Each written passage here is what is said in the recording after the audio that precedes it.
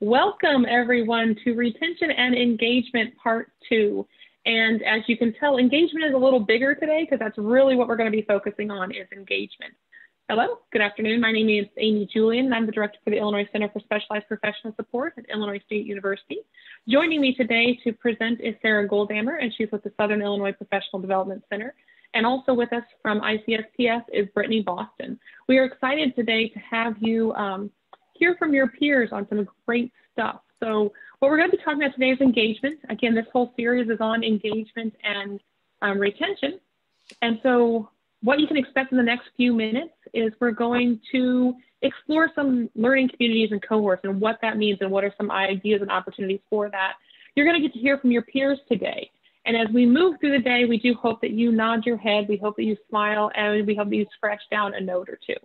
A couple things before we get started. All of you are in listen-only mode. So if you have a question, go ahead and post those into the question box or into the chat pane and see if you have any questions there. And then in addition to that, if you have anything, if you want to raise your hand, you have some opportunities to really kind of show expression and explanation as you go through. So we encourage you to engage with us. So I'm going to hand the floor, I think I hand the floor over to Sarah on this one. Thanks, Amy, and thank you everybody for coming today. Hopefully you've been a part of this series for a while. I just want to thank our presenters today, and Claudia is already interacting with you, so way to go, Claudia, I appreciate that. So when we think about virtual learning communities specifically with our students, we really need to make sure that we understand all the possible benefits. Obviously, one of them is that engagement part with our students, but also helping their students understand how to embrace technology. This is the world that we live in, like it or not. I don't think this will go away even on the other side of the pandemic. Our students need to understand technology, so we want to make sure that they have opportunities to embrace it, to enhance learning in a deeper way. And our teachers today are going to give you some great illustrations of how learning communities and cohorts can really enhance learning. And then also promote work skills, because our employers are looking for those collaboration skills, they're looking for communication skills, and they're looking for good work ethics. So all of those things can be enhanced through learning communities. So as we get started here, we'd like you to throw in the chat, just answer in the chat, what have you tried? What have you considered trying but haven't started? And then what's holding you back? And again, just now is the time to get started. So I'll give you just a second to post this in the chat and I'll get us back in order there, Sarah. I'll let you take that one.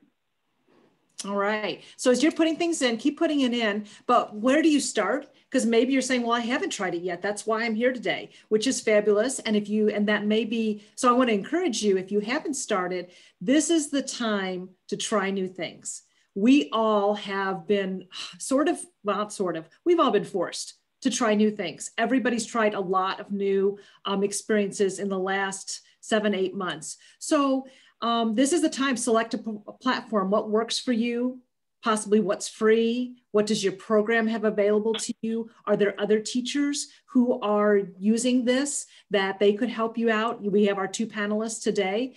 And then identify what you want to achieve. It's really important to have your goals. Is it a place that's for students to get together and try things out together with each other?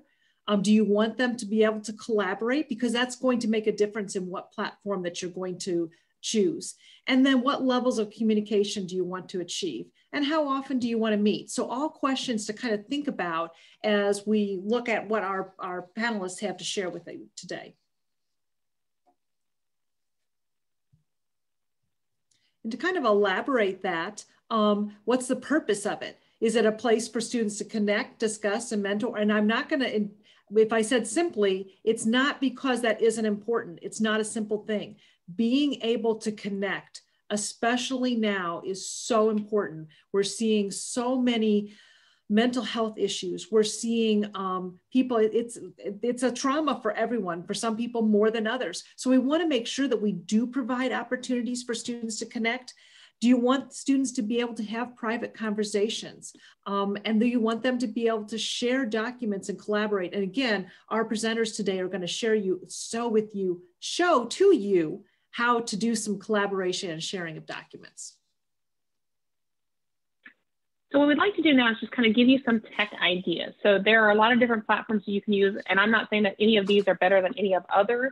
We're going to hear from our peers as to which ones they use and what they use, but some of them do offer different things to you. So GoToMeeting is a platform that is really just, it's a meeting, it's very meeting focused. Zoom meetings allows you to have breakouts, which is a selling point of Zoom meetings. Microsoft Teams is really one of those platforms that's going to allow you to do file share. It's going to allow you to engage in that way. So that's really important. And then it also allows you to make calls. You can hold meeting on Microsoft Teams. So it does a lot of the things that GoToMeeting and Zoom does, but it also allows you to have that file share and that archive of those files. Google Classroom is phenomenal, and Google Meets is kind of an accompaniment to Google Classroom. And that's a really engaging, very similar to Microsoft Teams. BlueJeans is Verizon's version of the GoToMeeting, Zoom, and Microsoft Teams, and you're presented kind of in a Brady Bunch setting there, and so it does really encourage you to turn on your camera. When we do talk about engagement, that is something I know you've heard Sarah and I talk about. When we talk about engagement, it's really important to have your camera on so you can engage with those individuals who you're talking to, your students. And then Blackboard, if you have access to Blackboard at your institution, it has a lot of bells and whistles that really do lend itself to a lovely learning community. So how do you get started? We want you to educate your team on what a learning community really means. You want to start with learning and embrace that collaborative culture to build trust. What are your expectations for your students? And then what are their expectations for you? Decide together how those things should run. Decide together how you're going to engage with your students. And then set some SMART goals, some specific, measurable, applicable, realistic, and timelines for your goals. Don't be afraid to ask for help. Don't be afraid to go out there and say, hey, I need some help. And all of you probably have access to somebody who's a tech support person. I do want to say big shout out to ISU Tech. They are my favorite people. Sam is amazing. And for a while there through this pandemic, he and I were on the phone every morning. So it's not a bad thing to have to ask for help, but it does keep you going and get you up and moving back to where you need to be. And then know that things will take time. Don't expect that what we hear from Tara today or from Claudia today, you're going to be able to implement it. It's going to be woohoo, it's going to be up and running. It is going to take a minute or two. So allow that time for buy-in and support. The big thing is, what are the goals of establishing a learning community? So that's a question to ask. And Sarah talked about that a little bit, but we want to be sure that you're looking at how often your learning community will meet. Are you going to meet bi-weekly, the first and third Thursday of every month, where every student will attend? Do you want it structured and coordinated or directed by program administrators? Are you going to have it open-ended where anyone, anytime can post a question that is a flowing conversation like a blog, or maybe a bit of both? Think about it like a good meeting. What are those tips to having a good meeting? And then you want to kind of structure those around your learning community as well. Be sure that people know what they're coming to the learning community for, and most importantly, what it is and what it is not. A couple tips for a successful learning community: know your online learners' needs. So meet your individuals where they are. Set some time for net etiquette rules and enforce them. What does that mean? Possibly not profanity, possibly making sure your screens are showing or that you're showing your picture or your face.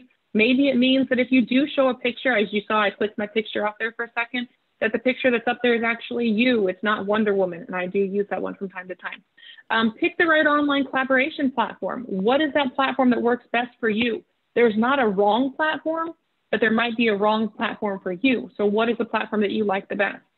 For example, we've been in this, 7, 8 months?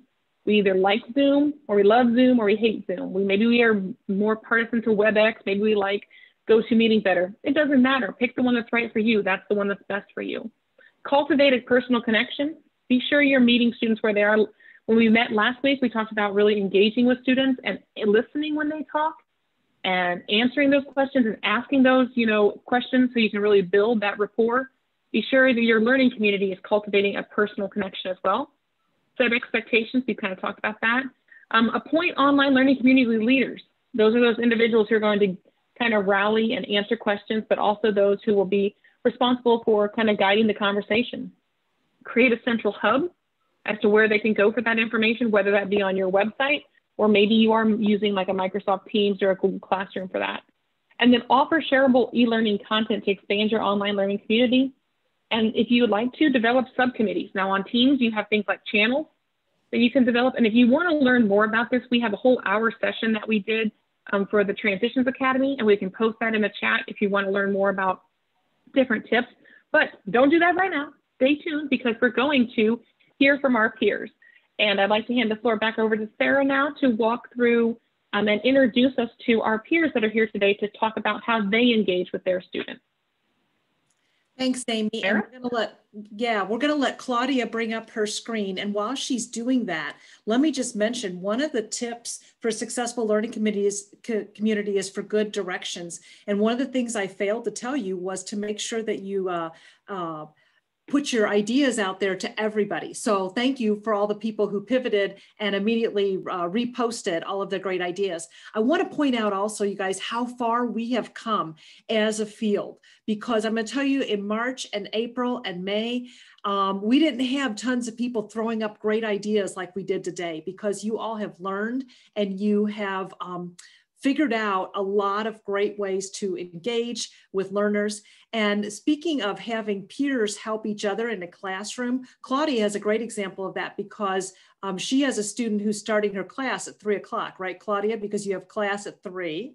Yeah. So Claudia, you are muted. So why don't you unmute yourself, and can you share your screen, and we'll get started? Yeah, so here, I was trying to share, but I think I might need permission. Do I have? Oh, there we go. We got you. Okay. You're there. Okay, good. So thank you very much, Claudia, for coming. And Claudia Lopez Heinrich teaches at Elgin, and I think a few other places too. So I'll tell you about all the places that she teaches, and I'm gonna mute myself and let Claudia take it away.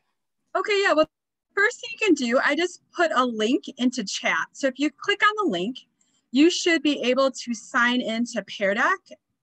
The link should take you right there. Otherwise, the other option is to go to joinpd.com and put in the code XTNOSJ. But if you click on the link, it should take you right to my interactive slides. I'm going to be using these slides today because I've used them in all my different classes. They're a great way just to foster engagement between and amongst students. So good. I see I have 5 students connected. Also, if you'll see, I have a teacher dashboard on my phone for Pear Deck. So I was explaining to my student, you might see me looking at my phone. I'm not on Facebook. It's actually one way that I interact with my students. I can do some extra things on my phone that then you'll see up on the screen. So I have 8 students connected. How many people are in the webinar? Should I wait a little bit longer to see who connects? 11 students, 13. Yeah, so I would go ahead, Claudia. Okay, and okay. Thanks. So I'm gonna start my class, and I think students should still be able to join. So again, today we're talking about classroom strategies for staying connected. You should be able to see these slides in you should have your tab open that has the Pear Deck slides on them so that you can interact.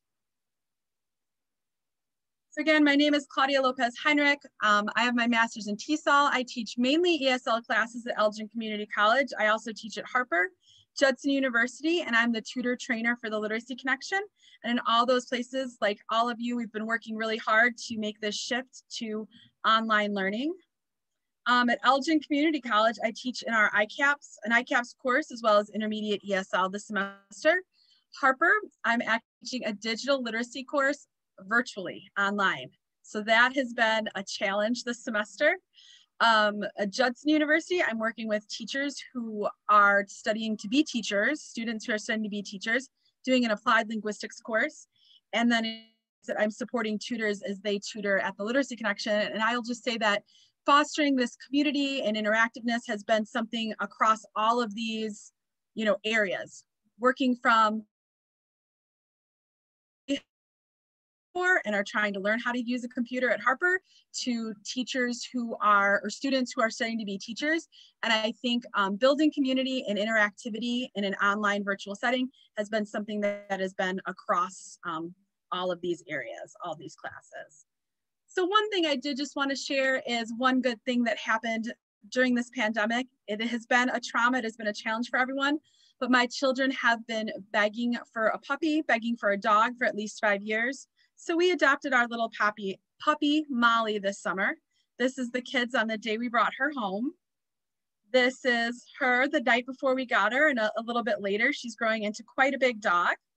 I'm kind of like a grandparent. I talk about my dog first, the grandkids, and then here's an obligatory picture of my family. This is us about a year ago in the fall. So I would like you, if Amy, can we break into breakout rooms just for a minute? Can we put people into pairs and just say, what class or classes are you teaching this semester? And what's something that's brought you joy this semester? Unfortunately, Claudia, Zoom webinar does not no have breakout okay. rooms. All right, then we won't do the breakout. They can put it in the chat, but. Yeah, why don't we put that in chat then? I apologize. You put in chat, what classes are you teaching this semester? And what's one thing that's brought you joy?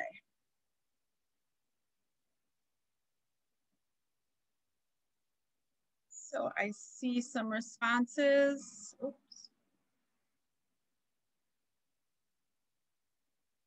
Oh, thank you. Someone says my dog is adorable. And your joy, family time, definitely. Grandchildren. So yeah, there are still things in this tough situation that are still bringing us joy. Maybe it's not work right now, maybe work's a challenge, but sometimes family time or other things going on at home can really be something that keeps us going.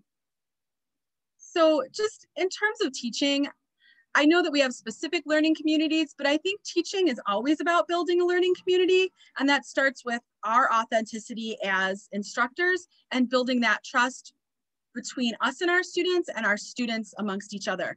But that we really can't build a learning community and students won't have those good relationships with each other if we are not feeling like we can build those authentic relationships and that we can be vulnerable and build a community with our students, which I'll just say has been a challenge this semester. I found that I love teaching, and one of the reasons why I feel like I am a teacher is because I work hard, but it comes easily. I get so much joy from teaching ESL students, but this semester has not been that way for me. I felt so stressed out starting the semester, and my response was, okay, so I'm going to plan the perfect semester. And even though it's online and everybody's really stressed out about this, I'm going to make sure we hit all of our, objectives, and they're aligned with the other objectives, and everything's just going to be perfect because I'm going to create the perfect activities and it's all going to be great. And what I found was I was just really stressed. And when teachers are stressed, it's really hard to build that authentic community. What I found was that my stress can also be a clue to needing to make some changes and ways that I can make things more interactive. So one thing I did was really make it a part of class to share personal information. We only have a few minutes to share today, and it was really difficult for me to say, okay, we're going to do a breakout room and I'm going to talk about my puppy, because I feel like we have so much information that needs to be shared. Teachers are, we're working so hard to make this a good experience for my student, but I really wanted to model and also just embody and teach myself that no, we need to make those connections. That's when we can create that authentic community. It's even things like taking that time to share personal information. It's not a waste of time. One thing that I've done is to really be intentional about creating different writing prompts and different assignments where my students are able to share personal information. So when we're doing a descriptive paragraph, the prompts that I gave were things that we're talking about. What's a childhood place that you loved? Who's a person that influenced your life? So now we're still working on writing, but we're also building those personal connections. Because as you see, as we're interacting around our writing or around our presentations, we're also sharing who we are and building that trust with each other. One thing that I did, again, to build those relationships is I scheduled one-to-one meetings with my students at the beginning of the semester. So those were only about 20 minutes long. I set up a Google form. Students were able to go in, sign up for a time, and then we had that time to meet. And I'll say again, I noticed my stress level went down after that, because it was so fulfilling to just connect with my students without feeling like, oh my gosh, like, did I give them the right document and can everyone open it? And, you know, are we meeting our objectives? Everything feels rushed, like we just don't have enough time because things take longer, I feel like, online. But it was you know, part of my office hours, but I just really tried to connect with those students. And I think I also think for me, I taught a little bit this summer. And I was thinking, oh my gosh, it's week 4, it's week 5, and I don't know my students' names and I don't feel connected to them. But what I found was this class was only 6 weeks long, but around weeks 5 and 6, I felt like I was starting to make that connection with my students. It was a pronunciation class, so it doesn't lead as much to sharing about our personal experiences, but we can share about our feelings about language and culture change. And students were starting to do that at the very end of the class. They were laughing more. We were more connected. And that's been a good memory for me as well, to just remember that, okay, I might not have the same feelings that I do. Usually by week 2 or 3, I feel like I know my students. We have a collaborative culture. It doesn't feel that way to me this year. It takes longer, but rather than give up and just focus on, okay, you know, what's our next writing assignment? We've got to keep moving through this material, to just know that, no, it does pay off to keep working on creating these relationships, but it is going to take longer. I might feel the way at week 5 or 6 that I normally do weeks 2 or 3 in my classroom. In terms of just creating an interactive student-focused classroom, these are all things that I'm just experimenting with and trying to figure out. But breakout rooms, as you could see, I really like breakout rooms. I think they help build community. I think it's harder for people to keep their cameras off if they're in a breakout room. If it's me and things are going one way with the students, it's easy for everyone to turn their camera off. Are in breakout rooms and doing activities when they're talking to each other, there's a little more like, you don't want to be rude to that person and just keep your camera off. Some students might not have, you know, the ability to do it based on Wi-Fi or different things, but I just think it helps create that reason for turning on your camera. And then students are also able to build those stronger relationships with each other. When they're working in partners or in small groups, they feel that investment in each other. In terms of content, you're seeing the students, they're getting to contribute more. So our ESL students, rather than, you know, one person answering a question, multiple people can be asking and answering questions. So again, it builds that investment and that feeling of really being a part of something rather than just, you know, receiving information. And that's been a pretty easy way for me to replicate kind of a small group experience within the classroom. In terms of activities for breakout rooms, so we've been doing some work on reading fluency, and students will be practicing a passage. And again, they'll be in partners. One student will read, the other student will give feedback, and they'll switch. Same thing with writing. We might have a writing paragraph. Students will bring their first draft. They'll switch documents with each other and give feedback. Again, getting to know each other. Small group. In my ICAPS class, I've used breakout rooms where students are creating slides for material that they're reviewing. Reviewing course content, and even working on my students are EMTB students. If they're learning to do patient assessments, I might create some outlines for my students, and then they're able to do that in breakout rooms. Okay, so this is Pear Deck. So you should see next to your slide a little like bubble box where you can interact. What activities do your students do in breakout rooms? If you've used breakout rooms, what activities do your students do? You can type it right in, and then I can look and see.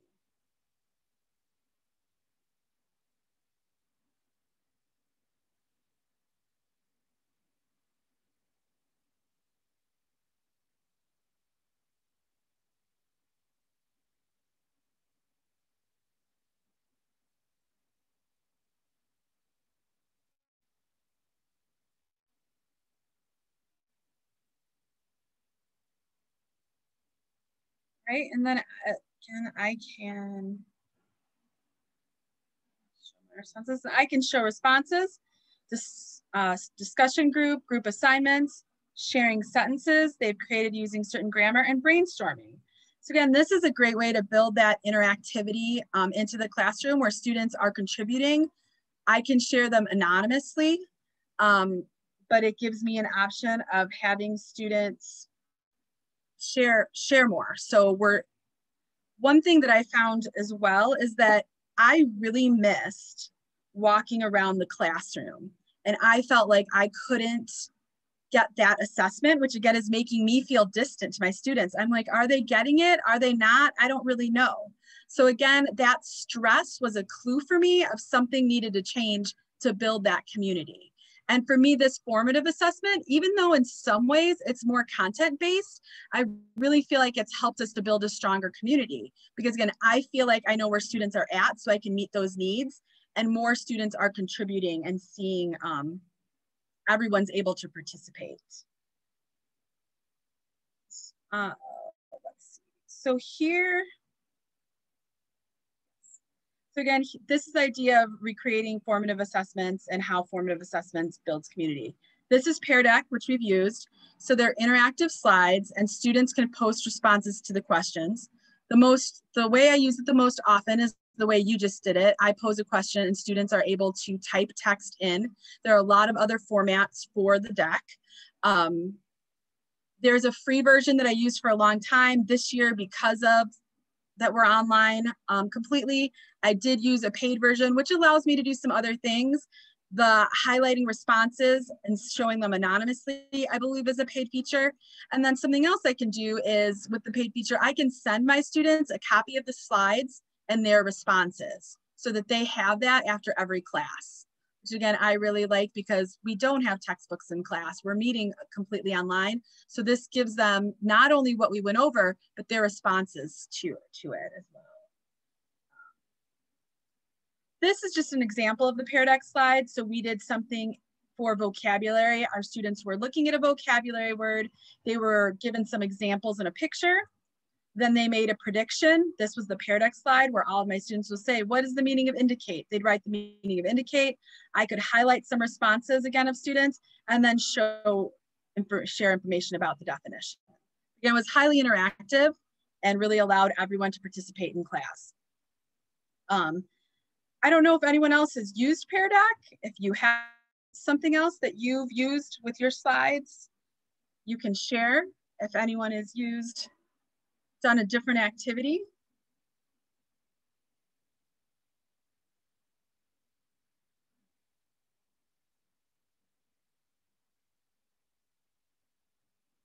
Show responses. I see someone has used multiple choice questions, and teachers have used it to gauge and understanding, putting emojis and having the kids pick.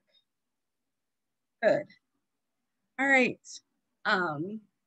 One other thing that, again, this is a little more content and strategy based, but I feel like just helps with that interactivity, and that I found I was doing, again, as a stress response. Like, this has been stressful. Normally, I really try to ask a question and then allow my students to answer. I give plenty of time. I know that's an important part of working with ESL and ABE students.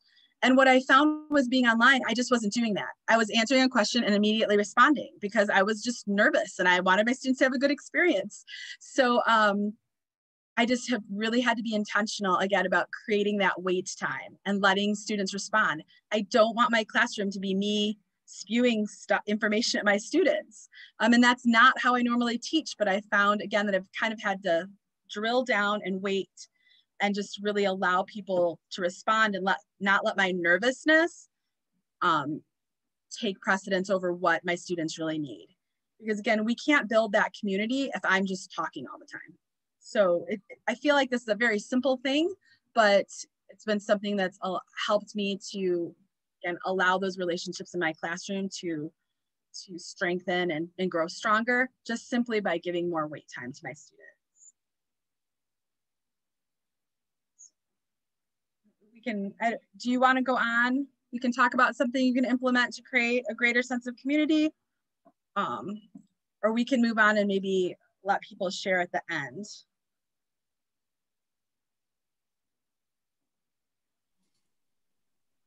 Thanks, Claudia. If anybody wants to put in something, I know I've been inspired by Claudia and sharing Pear Deck. I really appreciate this. So if you have something that you're thinking you're going to try, put that in the chat now and inspire it. Make sure you put it to everyone so that we all can see what you're going to do next. And I really love, Claudia, that you shared about bringing your own anxiety down, because I think that is so important. We all need to exhale and be gracious and give grace to each other. Yeah. And it was easier for me to give grace to my students, but it was really hard for me to give grace to myself. And it took almost half the semester to be like, I don't get everything done in a normal semester. You know, I don't hit every activity. And I just needed to step back and say, you know what, we're not going to do that assignment. We're going to, you know, slow down and take time to do something else and just not put that pressure on myself. And I appreciate also you talking about building that community and taking the time up front, because sometimes we feel stressed about going through things, but building that relationship up front really does save you time in the long run. So I want to thank Claudia again for sharing. And we have two more presenters today. So I'm going to bring up my slides, well, my screen. It's not my slides. It's, hold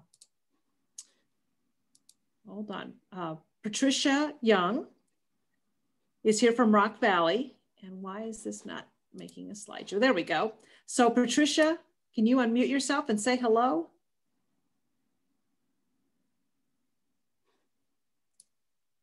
Patricia had some tech issues earlier. So speaking of, can you hear me? Exhale, Patricia, we can hear you, and we are excited to hear about your cohorts that you're going to tell us about today. I'm excited to do this, but I was like totally prepared, and I don't know what my laptop did. I have no idea. So Claudia, I was laughing when you said, you know, take a breath, and yeah, I need lots of them right now. So anyway, thanks. I thought my video was on, but I'm on a whole different setup now, so who knows. But anyway, I'll go ahead. You can't see my hands moving in front of me. So yeah, my name is Patricia Young, and I'm the Director of Adult Education, the ABE ASC with Rock Valley College. Thank you, Sarah, for this opportunity to let me talk about my new pilot program. And I got to do a big shout out to my co-director, because she is always by my side and encouraging me and laughing with me. And thanks, Trish, I appreciate it. So anyway, I had sent a request or a note to Sarah and said, we're kind of doing something that I didn't know if it was going to work, and it's working, and I just got to tell somebody. So this is exactly part of my email. And Sarah said, please include that in your presentation. So this is a story about success in a pandemic, not in it, but despite of it. And for some reason, I had this idea that I would just launch a brand new pilot program. Why not? It's a pandemic. You might as well give it a try. So next slide, Sarah. Thank you. So a little background on this. We, in March, when we, you know, it all imploded and we all ended up back home or wherever, I was talking about starting my math boot camp. It would have been my third annual math boot camp. I had an instructor teach it all of May and June in the last 2 years. So this was the third year of it. And we had great success with it, reached out to a lot of students, finished up some students who only had the math test left, had some higher ESL level students involved, and it was just a really good group. So I was thinking, I wonder if we can do this online. So I brought together the teacher who had taught it before, plus another teacher. My one teacher is kind of old school, does a lot of board work and that kind of thing. And the other teacher was very much my probably most tech savvy teacher. So I brought them together and I said, you know, I really want to do math boot camp, but we have to do it online. And their first answer was, we can't do it online. And I went, well, let's give it a try and see what happens. So they got together, they kind of put their heads together and created a structure of what they wanted it to look like. Started out a little rough, even with the students and the teachers, but as it progressed, it turned out amazing.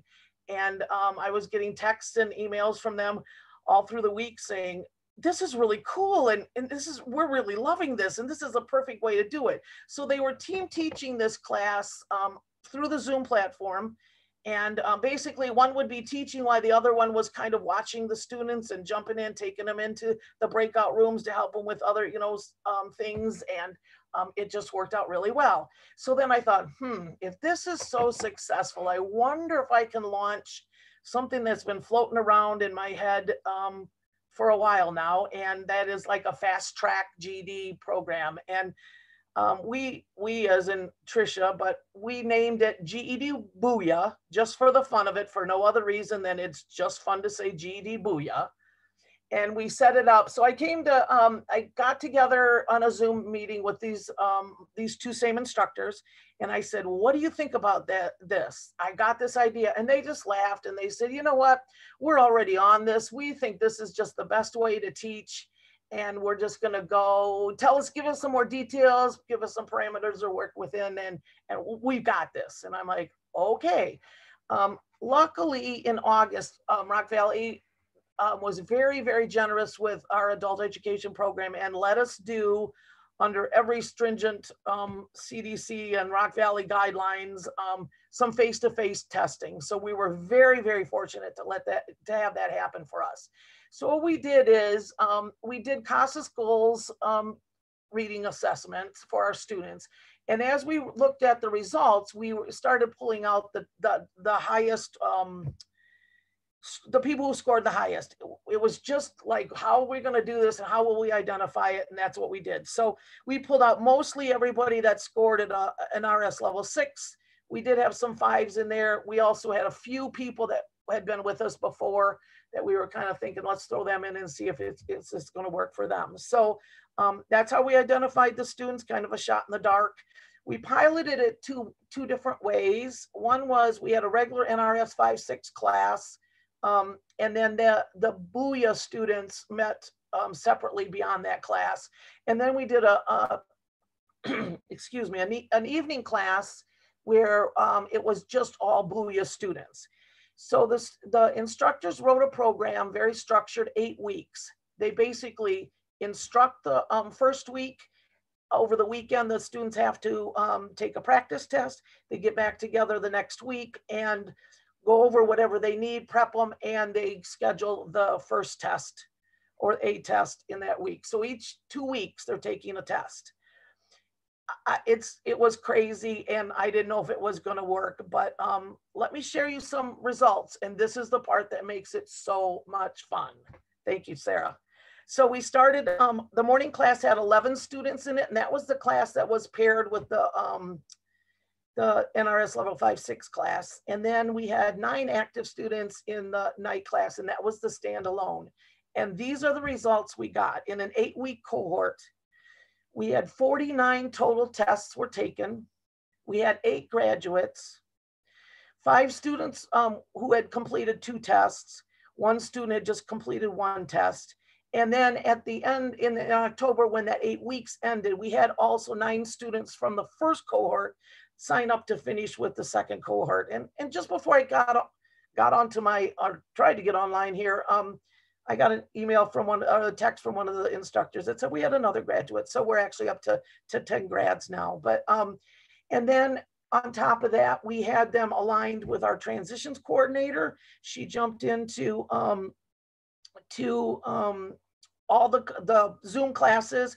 So here I am, kind of coordinated a career exploration that was a homework assignment for the students. She got those results, and then from there she's met with all the students who have finished, and then quite a few of them who are just on their last test. So we've just had terrific, terrific results from this. Never dreamed in a million years that this was going to work the way it did. Now, of course, these 2 instructors are begging me to let me figure out how to make this happen in the spring, and I'm sure it will in some way, shape, or form, but we're so up in the air on what the spring's going to look like for our program. We're not exactly sure, but it's been exciting, and it's really fun to share that and how it worked out. So I don't know, I could take questions at this point. I probably talk so fast, and I have no notes and nothing because it's on my computer that's in La La Land or somewhere. I don't know where it is. So Any questions? Oh, I can read the Patricia, chat. if you have questions, put them in the chat or we can unmute you. But I just want to say thank you for persevering through the tech issues today. We really appreciate that. Well, it's something that's just been fun. I certainly, if anybody's got questions and wants to want details, what did the structure look like? How did you set up the 8 weeks? We even snuck a constitution testing in there so that they could all finish, but it's been good. The students absolutely loved it. We were really strict with the participation at the very beginning when we identified the students. One of the instructors called the student individually and said, we've got this new program, we're just piloting it. Are you interested and will you commit? Because if they miss more than 2 classes, we just kind of transfer them to the regular classes then instead of the fast track Booyah. So they want to do it. They're excited and the students are over the moon that they could come in, work really hard for 8 weeks, and then they're done, and then they're moving on. And I guess the people who know me very well have heard me say 1,000 times over, how can we serve the students? And we know that this is a really difficult time to make things happen in our classrooms. But despite the pandemic, we are serving our students. We're seeing success and maybe launching them into something else that's bigger and better for them. So it's been really a fun experience. We will absolutely incorporate Booyah into our regular programming. So let me see, I've got somebody Patricia, with the success you had, it would be hard not to keep it going. And we do have a couple of questions that are there, but if it's all right with you, what I'd like to suggest, because we have one more presenter, is let's hear from Tara, and then at the very end, maybe you can talk a little bit more about the assignment. You can read the question that we have the chat and then kind of be prepared to answer that in a little bit if you could. But thank you very much. Tara, if you want to go ahead and bring your screen up and get ready to present. I will mention, you guys, Patricia mentioned this at the beginning. She reached out to me and she was so excited. She goes, this is what we have going on. And so please do that. If you have any promising practices you can share for the field, do exactly what Patricia did and send me an email. I put it in the chat there so that we can highlight what you're doing as well. And okay, so Patricia, I need to stop sharing. Yep, thanks Tara for sending. Tara sent me a little message. She said, hey, stop being so selfish and stop sharing so that I can. So Tara Schwab is here. She teaches at Waubonsie and also College of DuPage. So Tara, I'm going to let you take it away and I'm going to stop talking. Hi, everyone. Thanks for being here today. And it's been great to talk to you, great ideas. I can't wait to start the Pear Deck. And I loved your comment about both about simple reminders. And it's just nice to be able to collaborate and kind of share what we're doing. So thank you for that. Whoopsies, here we go. So a few things that I wanted to talk about when I was just starting to think about some things here. I was thinking about synchronous classes versus asynchronous classes. So we've had a little talk about cameras so far. So just like the rest of you, and I completely agree with the breakout rooms, I'll pop in, I'm like, oh, there's that person, haven't seen them all day. But just some ideas. I try to keep it light at the beginning. So sometimes, you know, I'll say, oh my gosh, I haven't seen you. Oh, it's so good to see your face. And then if someone still doesn't have it on, you know, sometimes I'll make a comment to the class like, hey, you guys, it really helps with our engagement if you could turn on your cameras if possible. And then, of course, you know, kind of a scaffolded setting there. So if they're still not coming on, maybe a private message, you know, is there something with your computer that I can help you with? It's okay either way, but, you know, if you can come on, that would be awesome.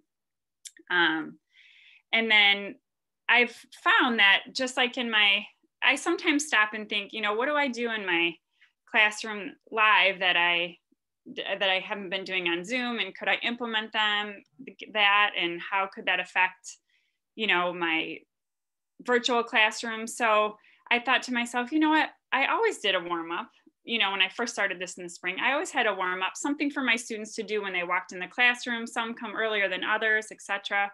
So I started to do that. And I think my students are used to it now. I'm on the screen when they come in the morning, but I also have the whiteboard up with some kind of question, some kind of activity for them to do.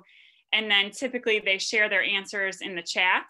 And it took a few days for people to be comfortable. And a couple of people, I jumped on the Zoom afterwards and kind of went over the chat. But then after a while, everyone's sharing on the chat. And then we typically, after a few minutes, come all together and either break out and go into discussion about it, or we kind of discuss it as a class before we sort of get started. So it's still nice to implement those routines, to have, you know, students have something to look forward to. They know what's coming next.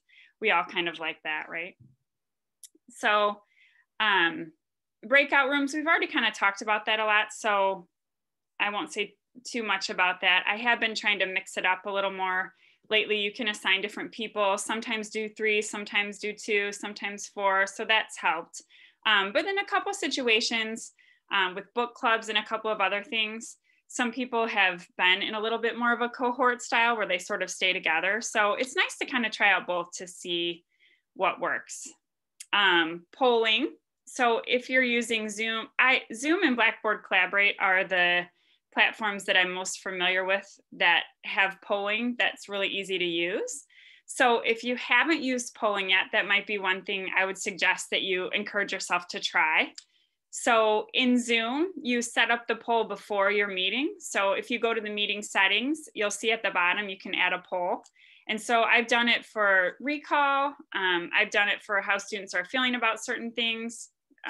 I typically do one about comfort with technology at the beginning of class, and then we kind of talk about that. So I love putting polling in, and it's interactive and it's all part of the Zoom platform. So that's been good. And then in asynchronous classrooms, so one thing, and again, I always try to keep it light, and you know, this isn't required, but it really helps if you would add a picture to your profile. So especially if your class is in an LMS like Blackboard, it's really easy. And sometimes I'll either post a video of how to add a picture to the profile, or if we meet on the first day, I share my screen and go through and show students how to add pictures to their profile. So that it just really helps in discussion boards and such to be able to see each other's faces, especially in classes where you don't really meet live, you know, at all. So, and then on the discussion boards in asynchronous classrooms, I try to let them know, you know, I'm always here. Sometimes depending on the conversation, I will jump in or I won't, but I definitely try to chime in. Every couple of days, I'll kind of go in there and see if I can reply, just so I'm part of the discussion and I can see what students are saying. So it's good for me and it's good for the students to see that we're all involved in the discussion, and that's been really good. I've had some really good discussions virtually, you know, with students on Blackboard or Canvas. So feedback on assignments. So I think it's really important, especially when you're giving students feedback on their assignments through a learning management system, that we model the type of communication that we expect from them as well. So on the discussion board, a lot of times, you know, in my syllabus or in the instructions for the discussion board, I'll say, please respond to a couple of, you know, typical to a couple of your classmates with a little more than good point. You know, so then I try to do the same for my students on their assignments, just to give them substantive feedback and such. So I think that's really important for our students. Routines. Oops. Oh my gosh, what's happening? Okay. So again, establishing routines, and a couple of the others kind of hit on these things too, like learning what is working best for us. And I really liked Amy's point about that too. Like we have to kind of explore and learn what's best for us, and then that's the right thing for us. So I feel like I've done that with my grade book situational. It's taken me a minute to figure out my routines, and they were a little bit different than they were in the classroom, but I do spend a little extra time before each class now, going through and making myself some Google Forms with the students' names, their email addresses, their phone numbers, and then I always leave blanks to write things in. And so then each day I have another form with all blanks, and I put their attendance, and then I write all their hours on there. We have to do everything electronically, but I like to have just a couple of pages in front of me that I can always jot notes on, and use as kind of a written grade book before I put everything in electronically. But when I transitioned from in-person to virtually, especially at Waubonsee, we're using Canvas. So students were kind of already in a routine about using some of the resources like iPathways and ReadWorks. We had already been using a lot of those. And so I would put the assignments in Canvas, but then I would always respond. I would just write down their hours and everything outside of Canvas. And then I would just say, oh, good job, or I'd give them their hours for the week. But then I realized it wasn't, then Canvas kind of lost some of its, importance to students. So then I realized it was something so simple, but I need to grade those assignments in Canvas so they can see the points coming back. They can see that I'm in there. If I'm going to have them use Canvas, I need to legitimize it in a way. So that was really important.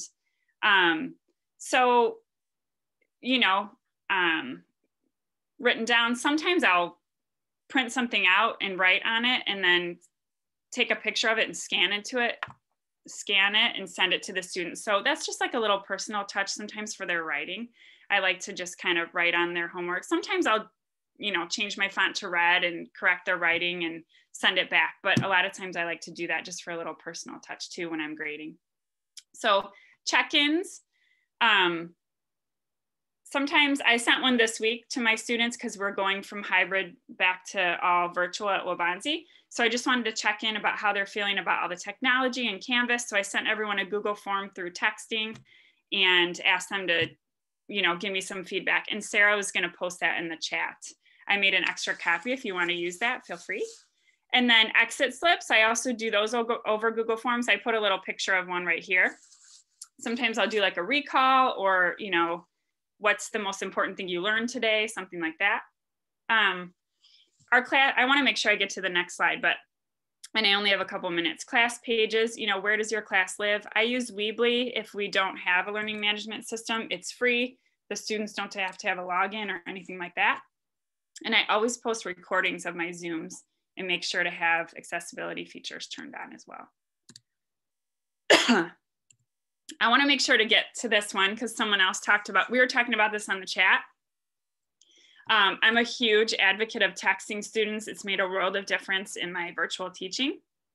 So I think I got everyone's names out of here, but this is a text I sent to one of, he's not even in my class anymore, but I texted him the other day. What are you doing? Taking an online GED test. So you can see I send a lot of different things to my students through here. I tried Flipgrid the other day, and so I texted them a link for Flipgrid.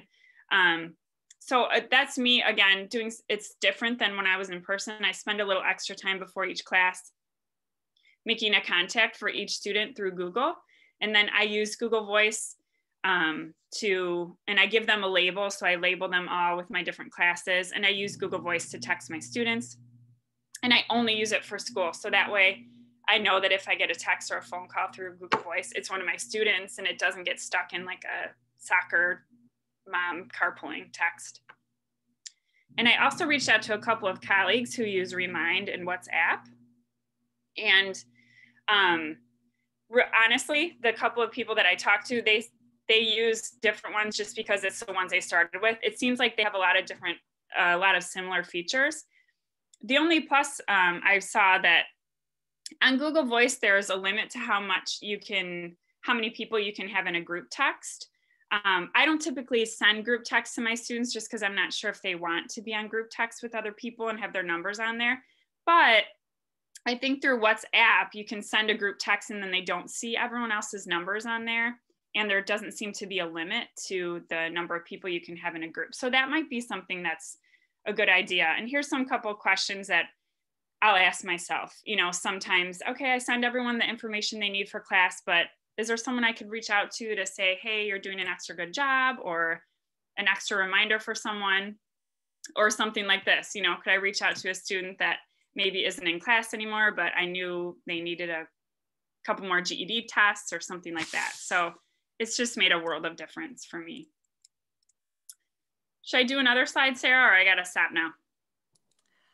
Yeah, we're almost at time, Tara. Thanks. But can you tell them just a little bit, since you mentioned Flipgrid, and that was something that some people have been asking about. Can you talk about it for just 30 seconds? And oh, absolutely. And if you want to come on Thursday too, I'm going to have a whole thing on it. But oh, okay. You know what? Then let's do that so that we let's wait until Thursday, and that's our hook to tell all of our participants to come back on Thursday at 2 o'clock. So thank you for that. Do you have anything else you wanted to share, Tara, before we go and have Patricia answer the question and kind of wrap up? Oh, that's okay. No, I'm sure they can see these, you know, the couple slides. There was just this one slide that I didn't get to, and I'd love to hear Patricia's answer too. So yeah, it's all good. All right. Hey, thank you, Tara. I really appreciate it. And you guys, all these presentations, all of them are recorded. And Amy, could you, or Brittany, could you possibly put the link in the chat so people know where to go for future recordings? And also the slides are there. So Patricia, do you want to unmute yourself and answer the question about earlier about the transitioning services?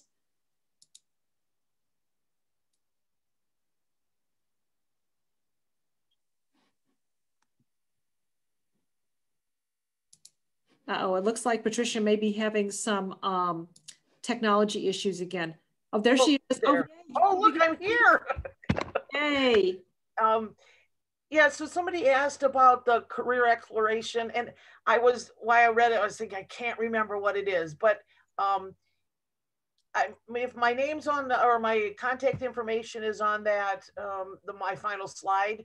So please reach out to me, and in between there, I'll get the information from Jenny, our transitions coordinator. I can't remember which one she said she was going to use, so. Okay, thank you very much. We have just 2 minutes left. So thank you to all of our presenters today. I think if you wouldn't mind, presenters, maybe putting your contact information, if you're willing to let people contact you if they have any additional questions. Remember, you guys, keep those good ideas coming. Let's share, let's help each other through this time. So we really appreciate the presenters today. And remember, there's one more engagement and retention webinar this Thursday at 2 o'clock. And Amy, do you have anything else you want to share with people before we log off and let Claudia get to her 3 o'clock class? I think you covered it all, Sarah.